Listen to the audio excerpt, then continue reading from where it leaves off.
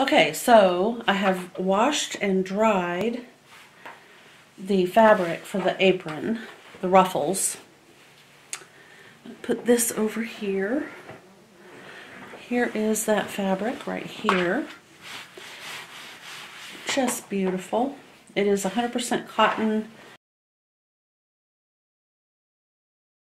What I plan to do is measure based on the pattern. I think it's piece number 10 that I need to use. I know it's not 5, not 2. 9 is, alright, so 9 is the ruffle and 10 is the waistband. Okay, so here is waistband and ties.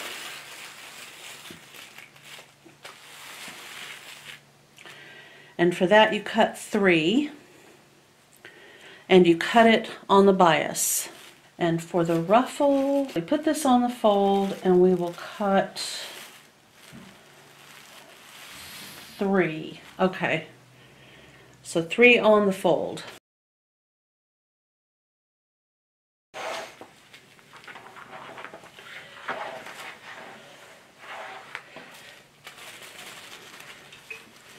Now here's the truth. I am not going to cut, I don't know if you can see, yeah, I'm not going to stop cutting here because that just seems like a waste of a little tiny band of fabric to me. And my fabric is tearing straighter than I could probably cut. So I'm going to do this. There's one ruffle.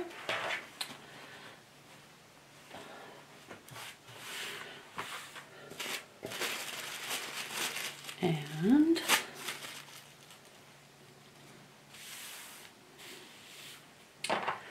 the second ruffle.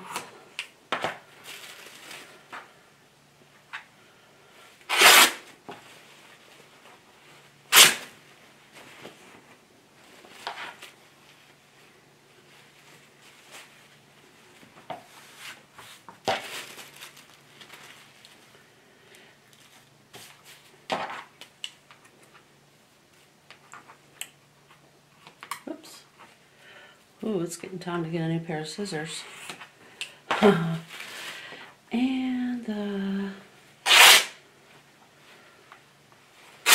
third ruffle.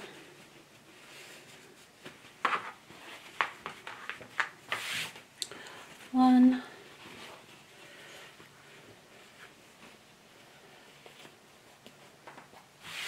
two, and 3.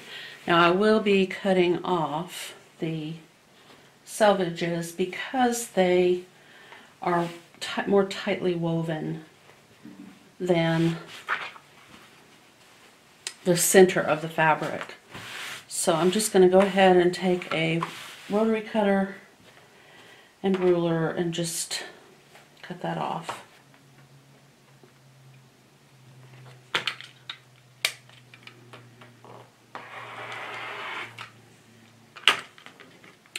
And I'm hanging on to that. That's pretty cute. I'll put that right in there. Okay, so they're going to be slightly longer than the pattern indicated, but that just means more ruffles, and there can't be anything wrong with more ruffles.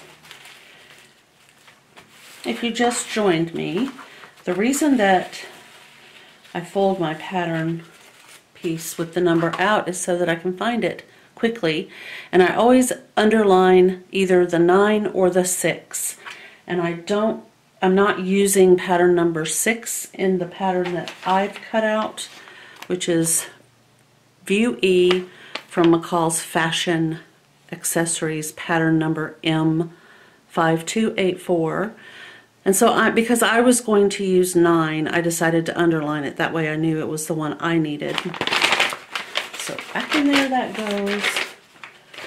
And now it's time to take care of this. Now this pattern piece has not been completely cut.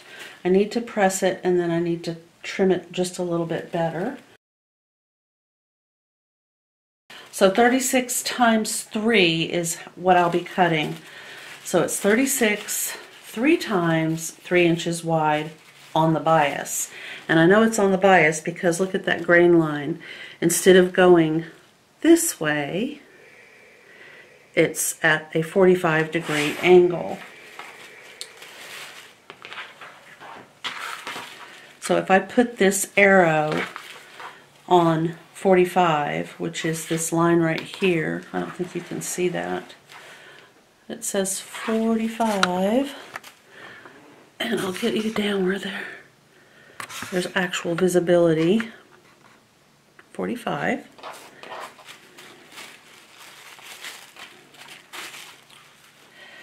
So I'm going to put the end of this arrow at the end of the 45-degree mark, right there. I'm lining it up, and it is right on that 45 degrees. So that helps me. I know that it is a bias cut.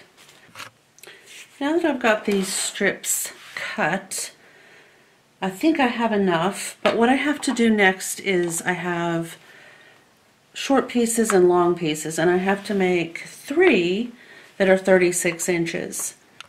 Okay, so the way this goes is you have one piece of your bias strip right here face up horizontally in front of you, and then you have another strip face down vertically on the corner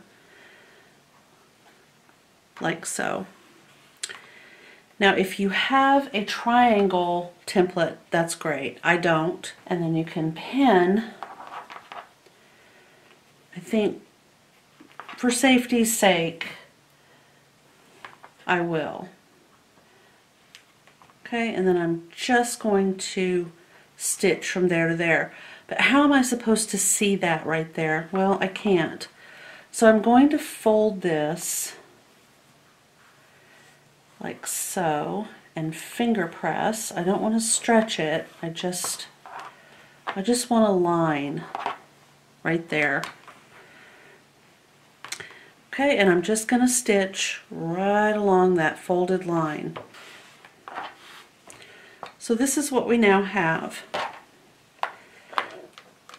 I know that I don't want this. It's very bulky.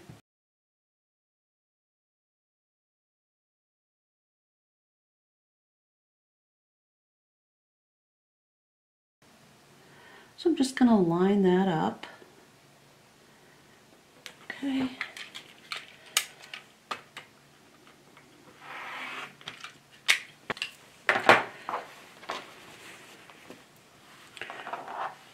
Okay, yes.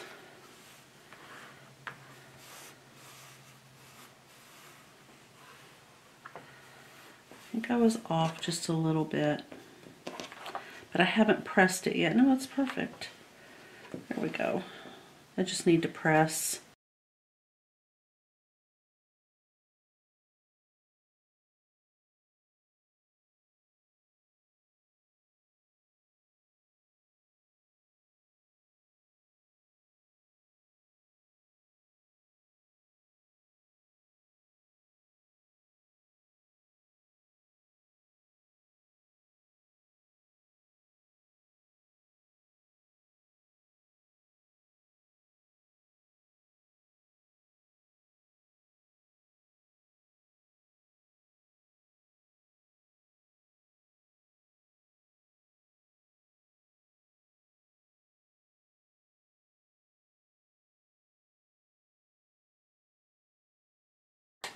So I have 1, 2, 3, 4. And the basic idea is that we were going to have 36 inches times 3. And then I decided that they can be longer. It's not going to be an issue. I'm going to go press these, but I need to read what type of pressing is required for the waistband and the ties. But apparently we don't start with that. We start with making the ruffle. Okay, so let's go back and look at those instructions. We'll have one raw edge.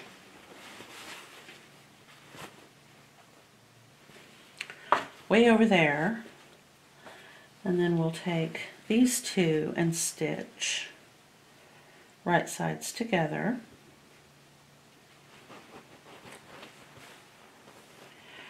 And these two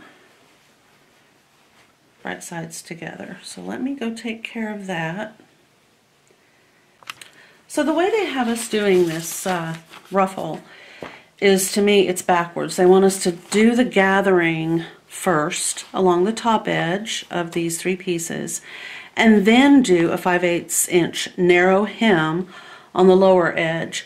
But it would be more difficult to make the hem when this is gathered. So I am going to do the hem first. Alright, so I've been gone about an hour, and it occurred to me that one of my favorite hems, H-E-M-S, is a roll and whip and then just fold. And you could easily do this with a serger. If you have a serger, you could just serge one end and then, fold it up and then stitch it down like I'm going to do, but I'm not going to use my serger. Okay, so I just wanted to point that out.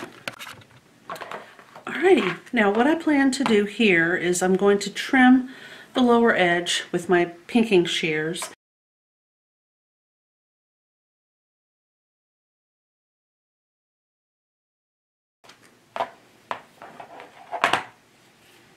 I haven't pressed it, but this is the hem. Done it all the way across. This is the right side, obviously, and this is the wrong side. And that's what the hem looks like. Okay, so when you're gathering your ruffles for this pattern, you want to do 2 rows of very long stitches.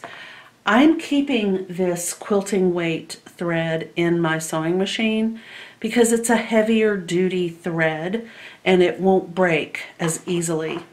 So we're going to do 2 rows to this first seam where we seamed these 3 pieces together. We have these seams. So right here I will stop and I will have just 2 rows on this one section, and then I'll start another 2 rows on this middle section until I get to this seam, and I'll stop, and then I will start 2 final rows to the end where I will then of course stop. Okay, so next we need to continue reading the instructions for view E. And that is going to be right here. So we've done all of this, the ruffle, the ruffle, the ruffle. Now we've done the hem. Now we need to ruffle. This is basically what we're going to be doing. We're going to be gathering these ruffles and distributing them around the lower edge and side edges of the apron. Okay, and that would be done right sides together. So we'll start up here at this top edge right here. That'll be our first place to pin. And the other thing you want to do is make sure you pull the needle thread, not the bobbin thread, when you're gathering your gathers.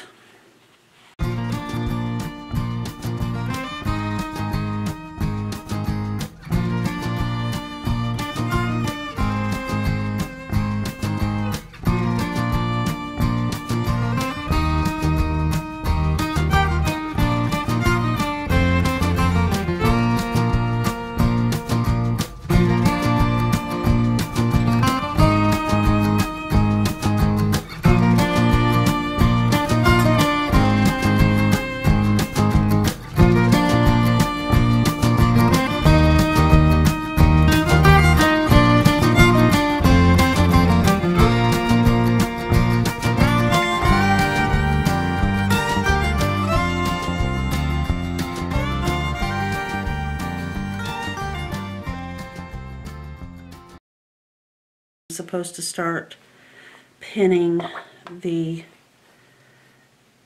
ruffle, which is right there.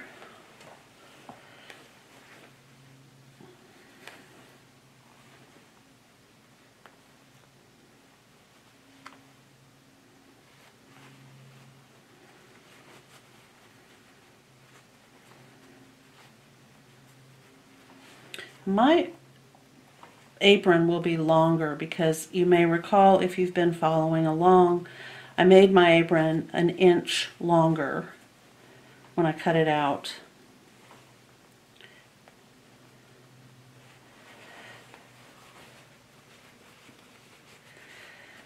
Okay.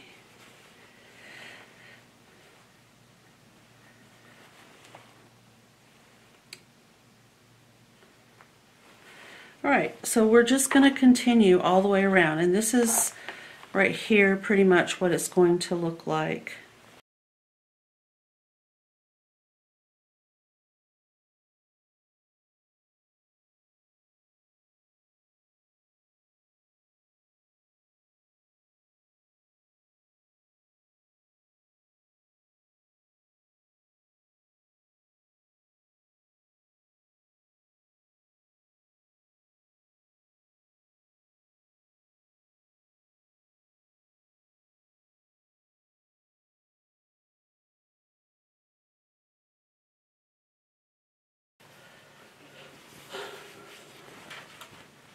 Alright, so that's one side. I'm holding the top, of course, and we're going to go across to the other side. I think it's quite cute, and I'll just go ahead and get that stitched. And probably what I'm going to do, I'm going to go ahead and stitch this ruffle to the fabric, the apron fabric, and then I'm going to go back, and on top of that I'm going to zigzag all the way around just to keep these raw edges happy.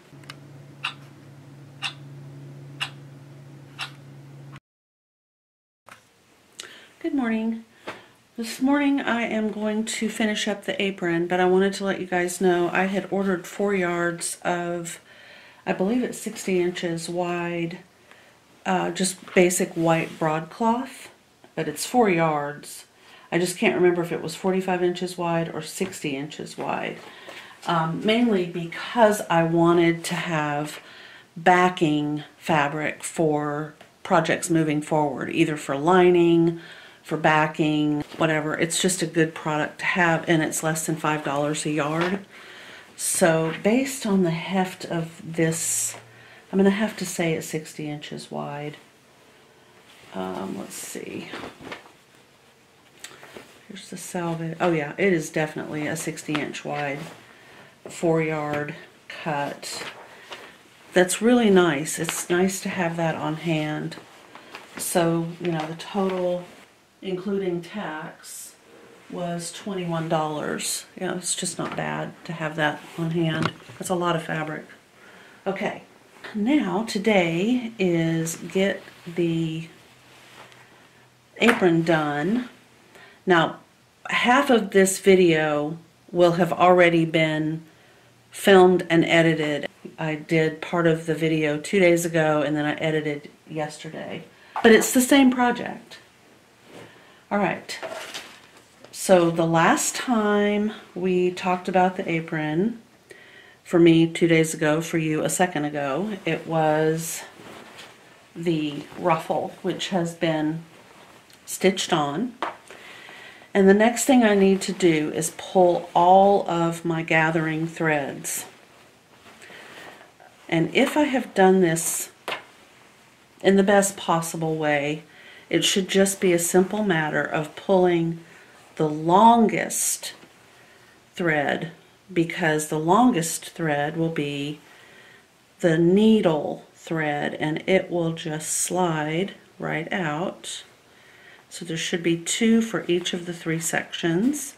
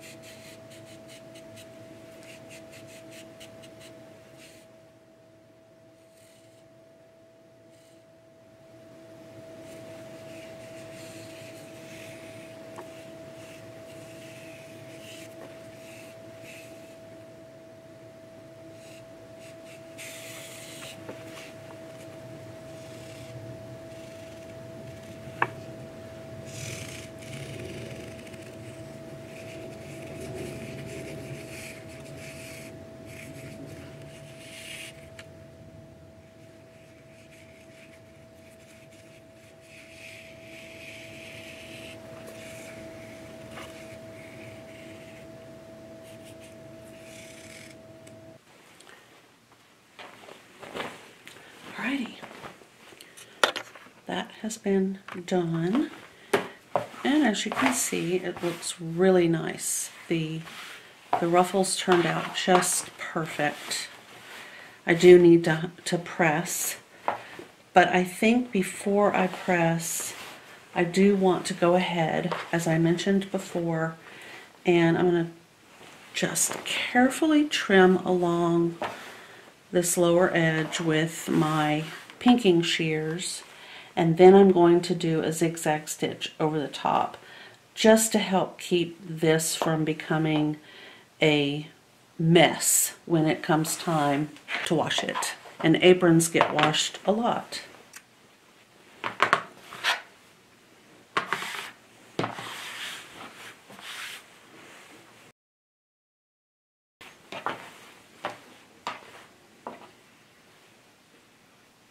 I'm just going to zigzag over this, and then I'm going to, after I do the zigzag stitch, of course, I'm going to press just up to the ruffle with my iron.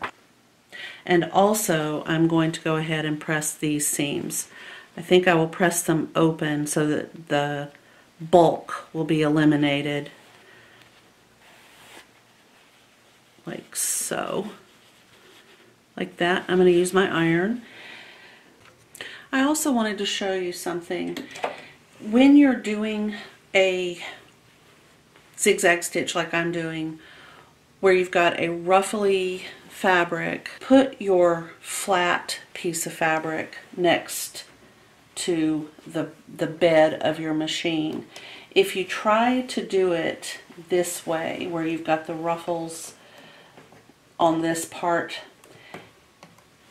the tendency is for the ruffles to, as you're going along, to get wadded up, and you could end up with a situation like this, where you've got a zigzag caught on a piece of the ruffle like that. It's a lot easier to just put the flat piece down, in this case the body of the apron,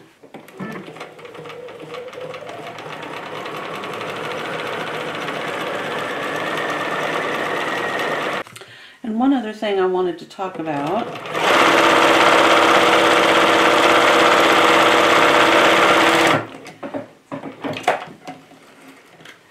is when you stitch over a zigzagged section of fabric with a domestic sewing machine, you're going to have a massive amount of lint. So after you have done whatever stitching it is that you needed to do, I recommend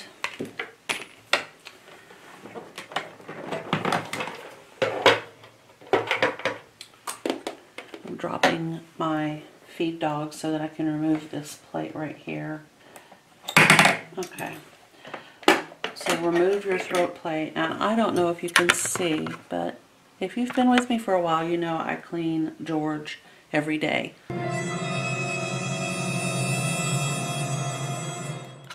And for me, that right there is intolerable. I can't handle that.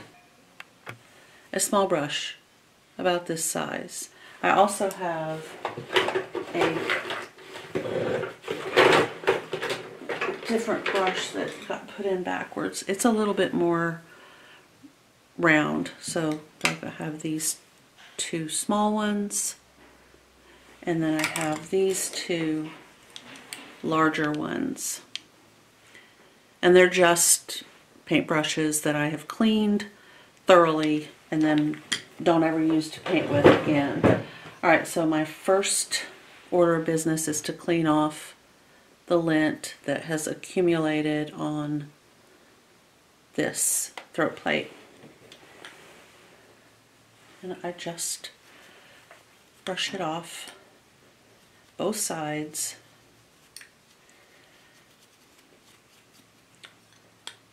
And then set that aside. I'm going to remove my bobbin case and check it out. Use a smaller brush to kind of get down in there and get the lint off. Okay, and then I work kind of top down. That's usually how I manage this. So I'm going to take a piece of paper and set it underneath this area right here. Go ahead and unthread the sewing machine. It may seem like a lot, but this doesn't take as long as it does to pack this machine up and take it to a service center and wait all those days for it to be cleaned and then go back and pick it up. This takes nothing compared to that.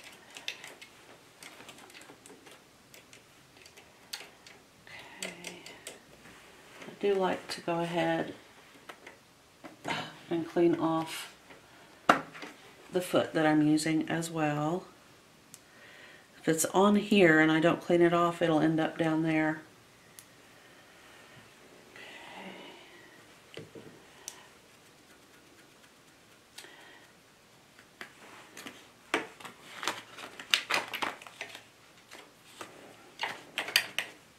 And I don't know if you can see the lint falling, but it is. Remember, thread will create lint.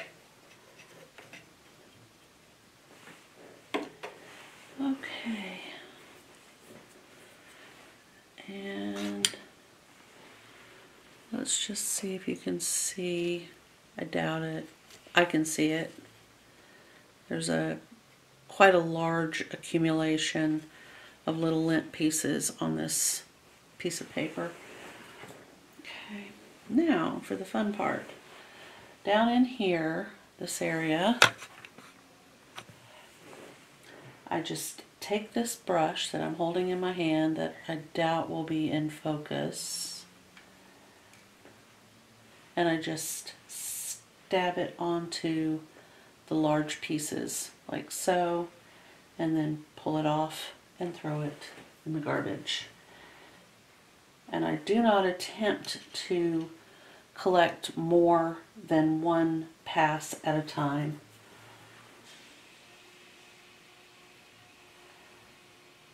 Okay.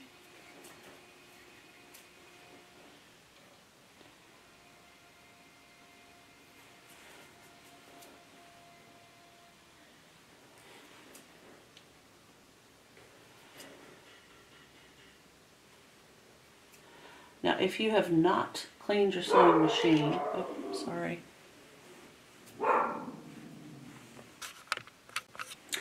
If you've not cleaned your sewing machine, say since the pandemic, you may open it to find that it has what looks like little felt pads. There should not be anything in here other than what you're looking at right now. Sewing machines do not have felt pads.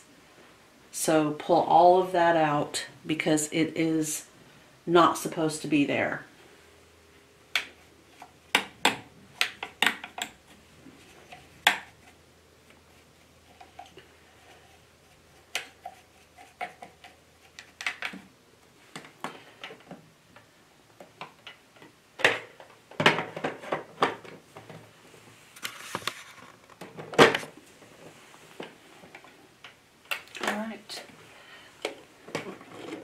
So now that my machine has been cleaned up, I do need to wipe off the lint. It's amazing how much lint fabric and thread will deposit as you're sewing. And if you can keep it off your sewing machine, then you can keep it, you know, from getting down in here, which we do not want. Okay, so I'm now at that stage where I have zigzagged all the way around, and I'm going to press, and then we're going to look at that waistband and ties situation. The instructions tell us to fold one waistband section in half and match the ends. Basically what that means is you're going to take these short ends, and by short I mean this section right here, and you're going to match them up like so. to get where the center of the waistband is. So for me, it's right here. If you do not want a seam right in the center of the waistband like I will have, you will have to cut your bias binding to 36 inches without having to seam it. So you'll have to find that long section, that 45-degree angle on your fabric. Or you will have to cut a middle piece and then have the seams down closer to the end of the edge of the top of the waistband, which would be right here. I'm absolutely not bothered by the fact that there's going to be a seam in the middle. It's almost invisible. Okay, so we're going to match or mark that, just finger press, and then right there in that, where that fold is, put a pin or mark it with some type of removable ink. And then also the center of the top edge of your apron will need to be marked. So we have those two things taken care of. The next step is to fold each tie end along the roll line, and that will be on your pattern piece, which I'll show you. And that solid line right in the middle of this pattern piece is the roll line. But let's fold it in half along the roll line on this piece of paper and see what we get. Okay, they are literally that's dead center. So you can just fold right in half. And if you want to press, go ahead, but just remember not to twist or move your iron. Just press, lift, press, lift. This is all bias and it will stretch horribly. And the way this is going to look, once we start to stitch, we're going to stitch right here. I believe it is 5/8 of an inch. It would be 5/8 of an inch from the end right here, and then right along here all the way down until you get to 5 inches from this other end. So I'm going to go ahead and mark that 5 inches. 1, 2, 3, 4, 5 is right here. And that's my clue that I need to stop sewing. Right there. Okay. The reason you don't want to do it, you don't want to sew after you hit this, is we're going to open this out and stitch this to the waistband, and it needs to be opened out all the way. All right, so there's one. I need to do 2 of these. With these 2 straps stitched, all I have to do now is remove my landmark pins, which I want to do right away because I have a bad habit of really stabbing myself with pins, so I'm going to get rid of those quickly. Alright, and then I'm going to trim the thread off of each of those. Okay, so now I'm going to trim this with my pinking shears, and I'm going to trim the little corner right there on both.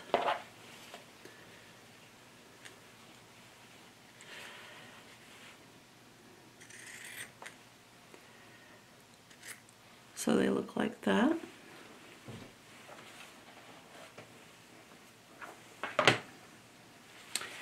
And I am going to take my skewer and just twist this like so and push the skewer into it with the flat end. If you have a chopstick, you can do the same thing that I'm doing. Just, you know, be careful. You don't want this to go through your fabric or you know, through the seam or any of that business. I think that.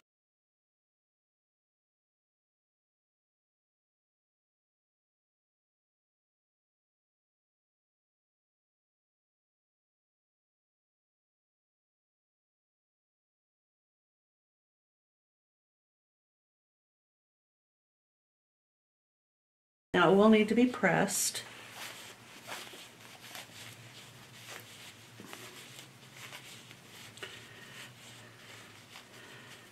And just gently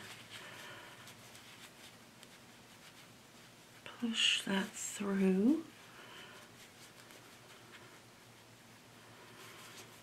Like so.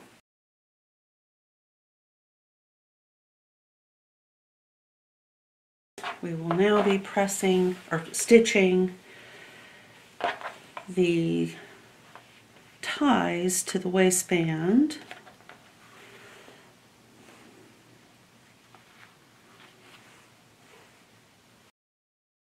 Meanwhile,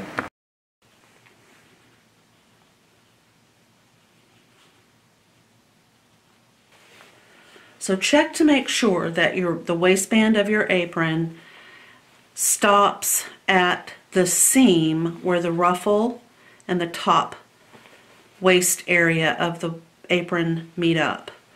That's where you want that waistband to stop.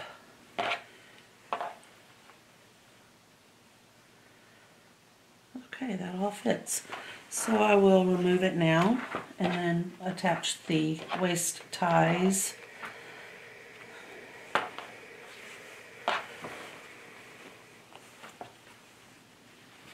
Okay, and remember I showed you these go this way. Oh, no they don't. They go right sides together.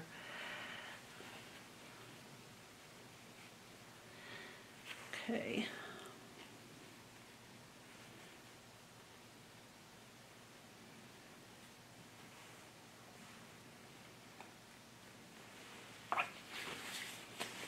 Okay, I'm going to go get that stitched and I'll return.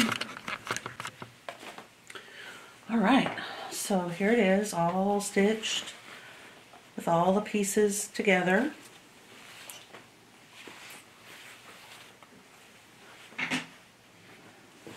And next we are going to attach with the right side of the waistband centers matched.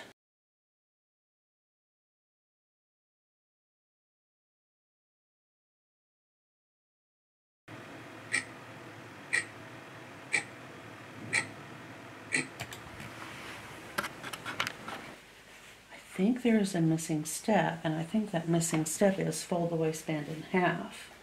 And it sure does not say that.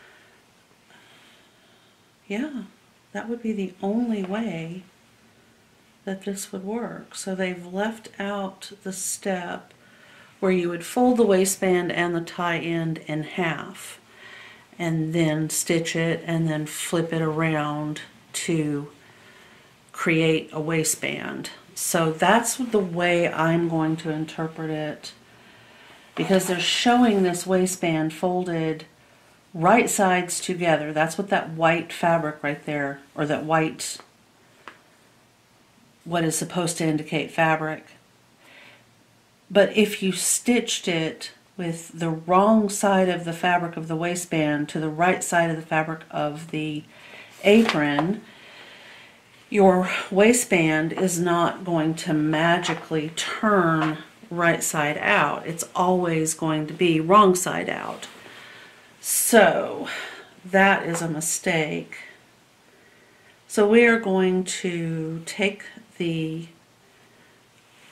and this business right here is far too fiddly for me as well. I don't care for this.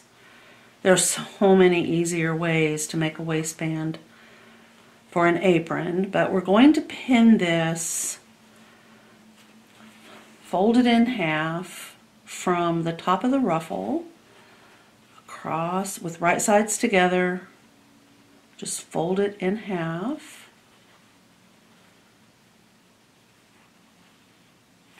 Like so, and pin it. And then we're going to stitch it down.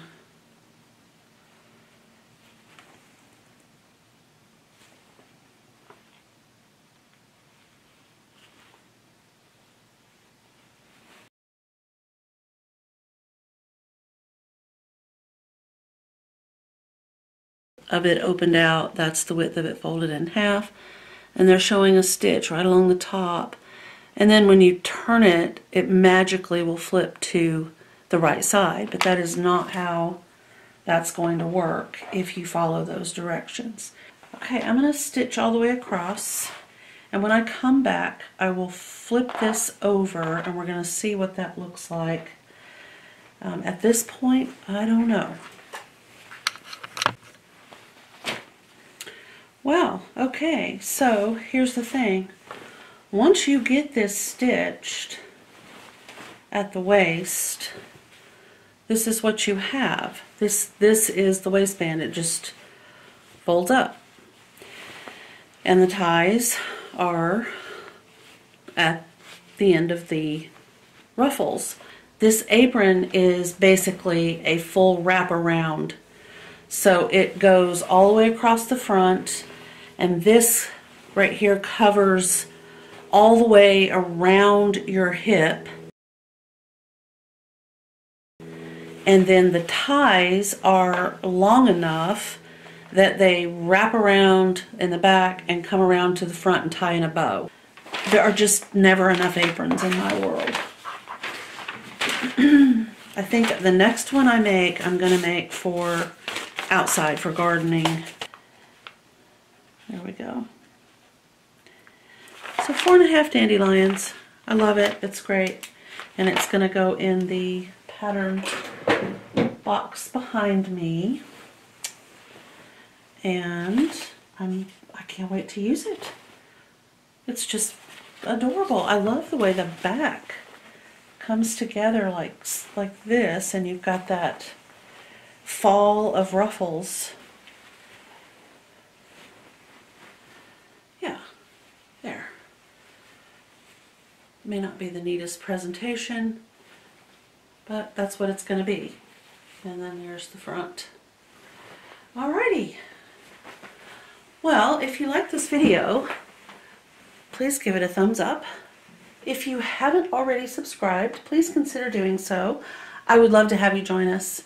Thank you so much for watching, and I'll see you in the next one. Bye.